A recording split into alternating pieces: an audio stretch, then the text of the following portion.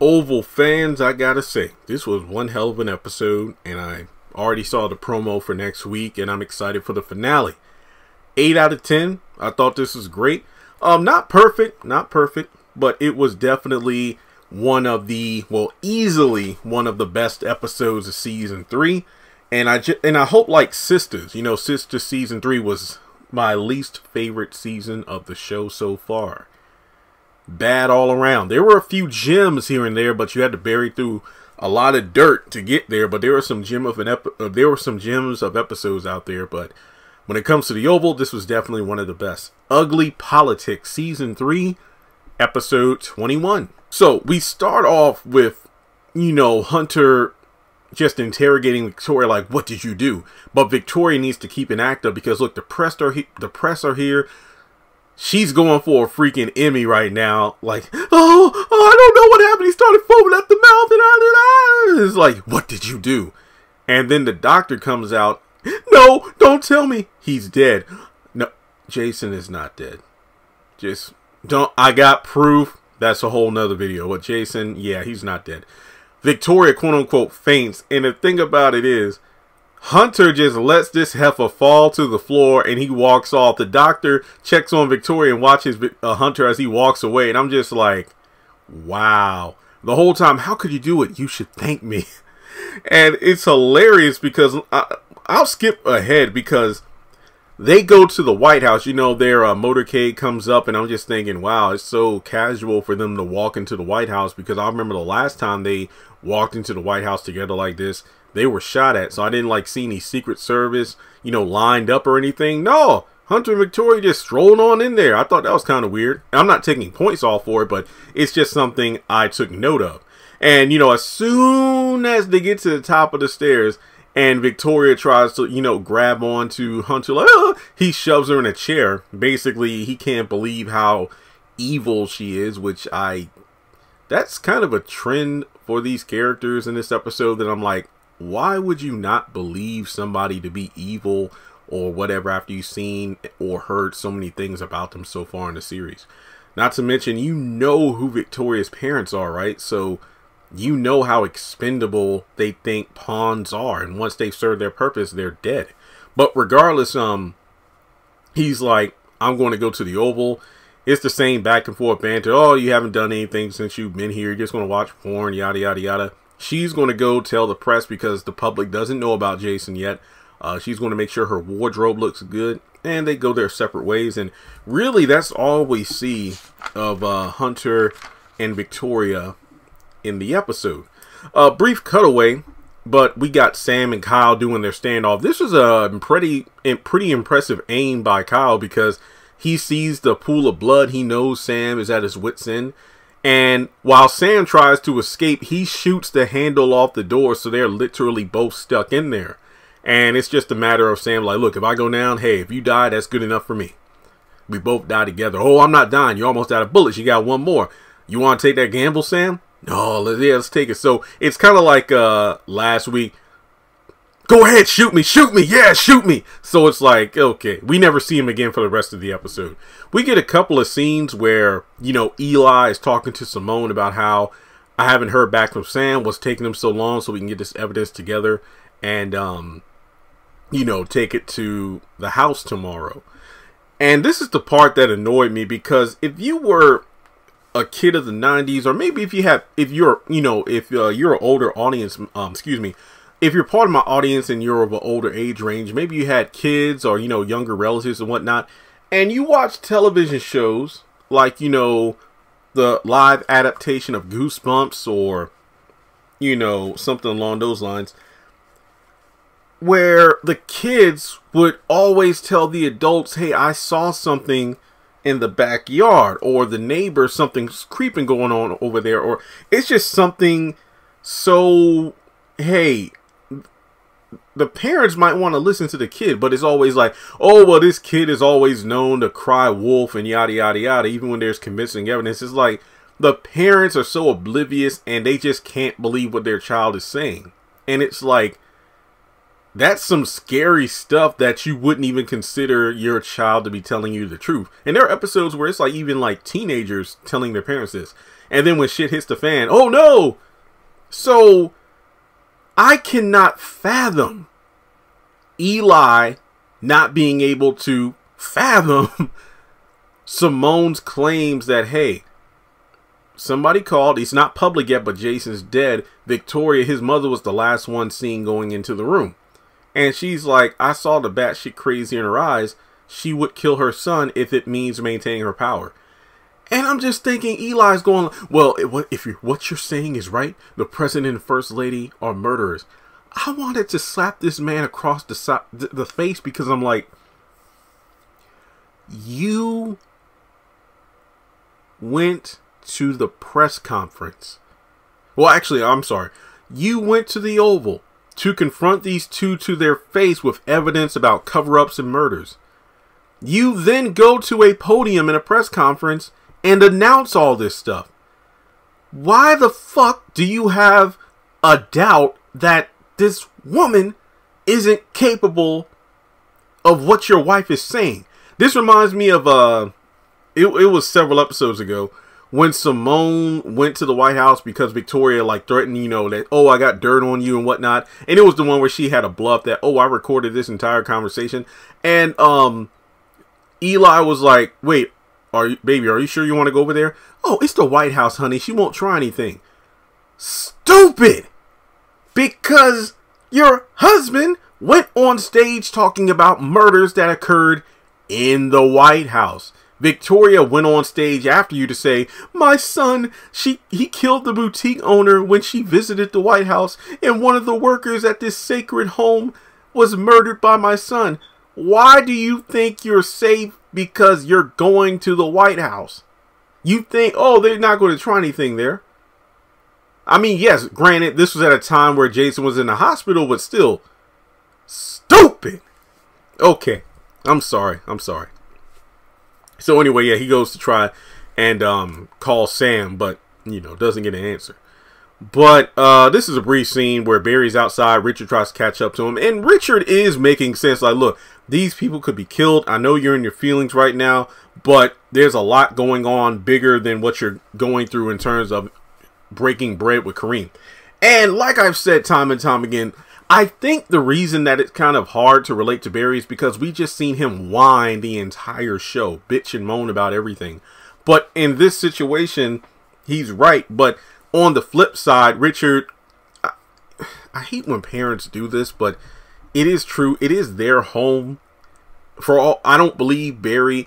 The only mention of a job we know that Barry has, that he does odd jobs around the neighborhood. Like, oh, need to paint this or fix that. He's like, you know, a handyman, if you will. But it's not like an official job. It's like, hey, somebody calls up, they need help with something, I got him. But that's it.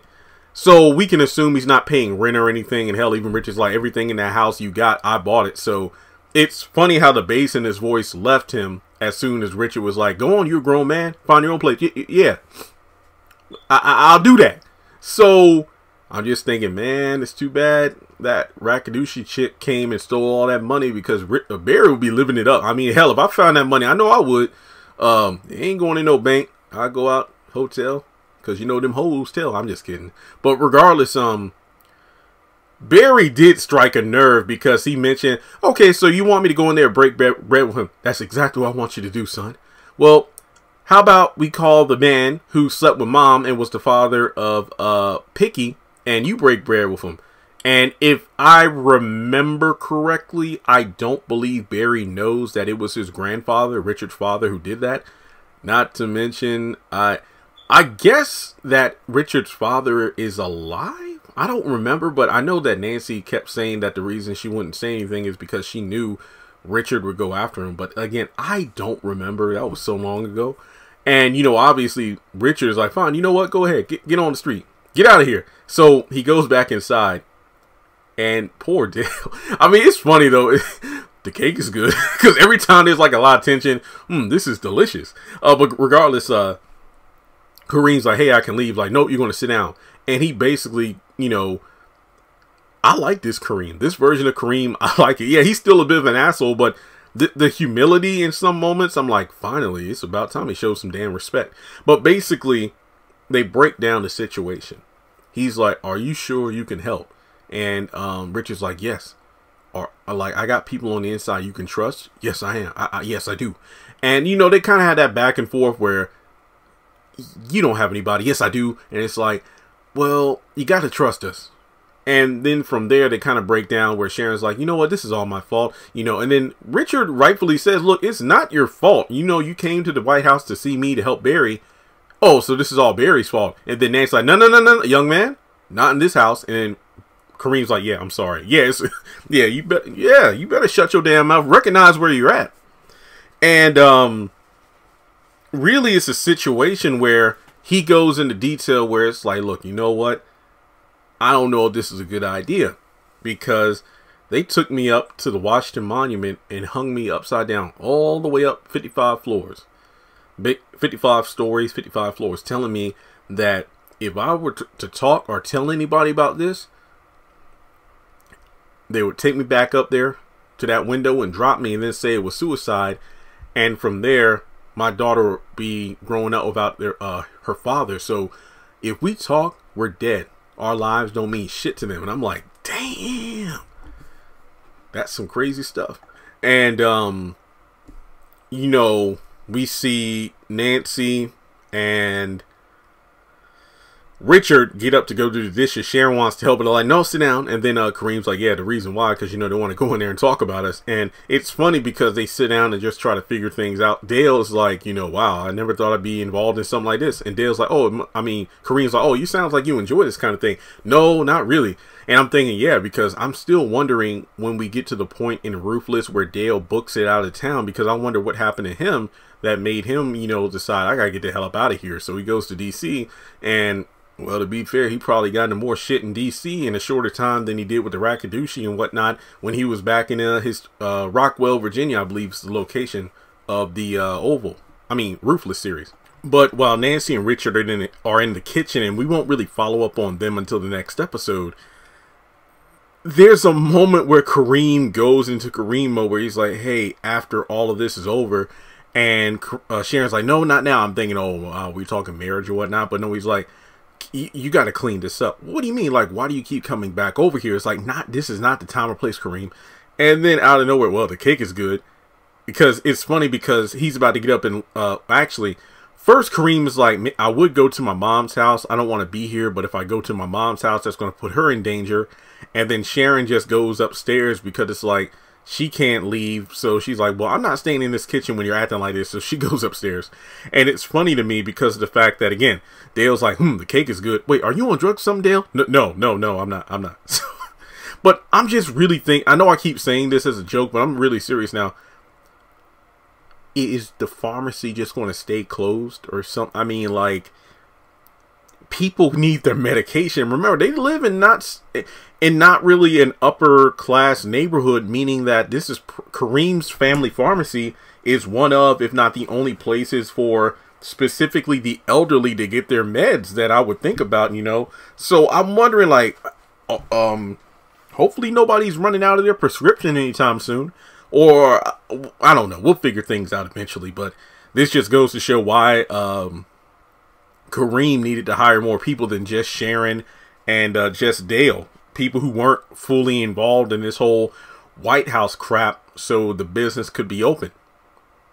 So I guess the only other things to talk about would be the Priscilla, Alan, and the Lily stuff. But yeah, so Priscilla is talking with Alan, and you know, Alan breaks down the situation with Ellie. Priscilla gives her condolences, but pretty much kind of gives him reassurance in the same way that Richard and Nancy and Sharon and Dale were to Kareem about how, I know you went through a lot, but we got allies who can help out. Vice President's on our side. We're going to give him all this evidence. He's going to present it to the House tomorrow to invoke the 25th Amendment in order to get the president out of the office. However, the question is Alan up to the task? He doesn't want to die. And it's not like, you know, Priscilla, I ain't gonna lie. Maybe she was just, I don't know what it is about a woman that just takes control like that. I get it. You know, most women want to be taken by a man, but the way Priscilla like just commanded Alan, I don't know. I thought that was really sexy. So in any case, Priscilla's like, well, there's a lot of us. They can't kill us all. That really isn't the best, I guess you could say, sales pitch, because it means, hey, Alan, I can't guarantee your life won't be taken away from you because there's a great number of us. However, I mean, if it works, but if it doesn't, yeah, you're dead. But then again, when you look at it, and look, Alan, I get it. First of all, I would have quit that. I would have quit that job ages ago. I would have, as soon as I found out about the president and Ellie, I would have bounced. Like, hey, Donald, hey, sorry, I'm out of here. I would have packed my stuff up and left that apartment and never looked back. So Alan is like, look, no offense, but I don't want to die. I'm not trying to save everybody else, and just trying to save myself. And Priscilla understands that. So she's like, let me go make some coffee. No, I don't have any coffee in there. I'm making tea. No, I'm not. I don't want any tea. It's happening. Again, I'm just like, oh, okay. I don't even drink tea like that. But okay, do your thing, Priscilla. So jumping ahead, we go to the hotel. And this was honestly one of my favorite Lily scenes. This was a moment where it wasn't about sarcasm. It wasn't about jokes. Lily and Max were having a very good conversation because it shows that they both know what it's like to be in a near-death situation. Everything they know, everything they thought life to be was questioned. Because think of it this way. Lily was a faithful wife for the most part. Until, you know, we get to the statement I'm about to mention. She was a person who thought her life was, you know, pretty good. You know, oh, I'm married to a powerful man, but I got my own business in the fashion world and whatnot. Everything was okay. But then it turned out she is disposable. Same thing with Max. You know, he served faithfully for the Franklin family for many years before they even got to the White House. You know, when Hunter was in different political realms. But then turns out, in order to cover up an affair, you know, a scandal in the White House, he and his partner Yuma both attempted murder on the job. Well, Yuma was killed, but Max was left for dead. So to actually see these two connect was a great moment. The fact that Lily wants to leave, even though Max, well, she tells Max that, wow, you're right, he does love me. And turns out she knows someone in Vermont, someone that she claims nobody knows about because they never communicate. Whenever she goes on vacation, he shows up and they are together. But if they never communicate, then how does he know whatever? But regardless, she feels that no one, not even Donald, knows about this person. So she is trusting Max to not tell Bobby about this. And what's good is we really see some of Max's training come into play, because Lily's like, oh, Bobby's not going to hear. He's in the shower. He's going to walk out. And he literally walks out on cue because Max says the vibrations of the water. I didn't hear that. Yeah, it's part of my training. I don't know why. It's just little things like that that I really love, because it just shows different layers and depth and skill to these characters. Because more often than not, you know, we see these characters acting just so dumb or out of character, like Max being a rabid dog trying to get Kyle so he can kill him. So it's, you know, a rare thing to see his agent mode, you know, in full effect.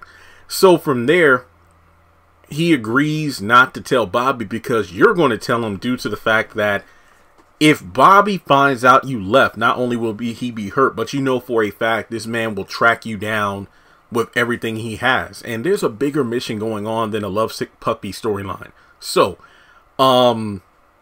this was really good. I really love this scene. But later on, Max is like, you know what? Hey, I'm about to leave. I'm about to go somewhere. And he basically allows Lily and Bobby to be alone. And he tells Lily before he leaves, hey, when he comes out of the shower to talk to you, which isn't going to be long from now, pretty much you let him do all the talking, because he came out here to check our body language and he knows that you told me something, and he's going to act like, oh, Max already told me what you two talked about. You let him do all the talking, basically to see if he really knows what's up and, you know, go from there. So after Max leaves, Bobby comes out and we see these two on the couch. And from there, I mean, to be honest, you know, if I were in Bobby's place, I would have told her, lose the slippers, open the robe, and let's do it. So,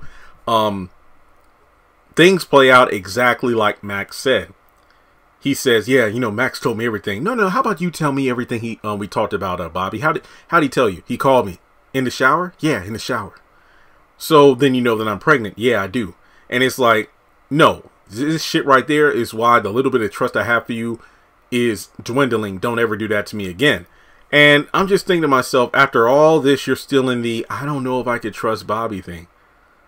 So it does feel a bit stale. This feels like what was it, season 2, when I think it was Donald that gave Lily a file folder that, oh, well, I'm the one that hired Bobby or whoever to put you in a compromising position as leverage. If you ever try to divorce me, I can present this as you cheating on me, and that way you won't be able to get anything. And then she blew up at Bobby at the hotel, and I'm like, not the hotel they're currently in, but the one that they used to stay in. And I'm like, Lily, didn't you already know this a long time ago? When I think Kyle even gave you those folders back in season 1. So why are you acting so, oh, I hate you, Bobby, now? It doesn't make sense. So from there, Max is in the vehicle. He's not far from outside. I think he's like outside of the hotel in the vehicle.